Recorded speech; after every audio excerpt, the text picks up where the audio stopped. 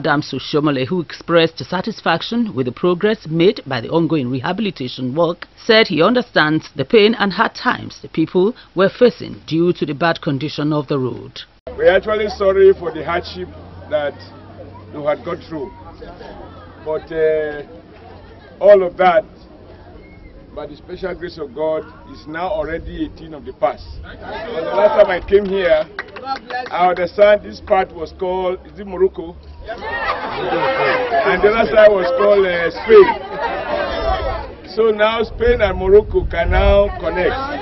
Residents who came out to appreciate the efforts of Governor Oshiomhole said their economic activities has improved, while property owners have started displaying the house or store to rent sign.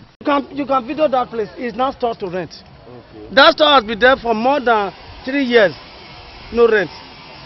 Today an Apple store to rent because there is road. I feel happy. See the store now. Everything be there. Expire there now. As a governor don't do road now. Motor they go flow, go. And market will move now. Happy very well. We are happy.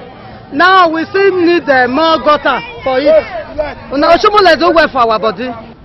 We say thank you. At the time of this visit, work was in progress at the road, particularly the Utagban junction. The present rehabilitation is the palliative measures to ease the movement in the area, pending the commencement of the rail project, which is the dualization of the Upper Ekenwa Road. Christy Macaulay reporting.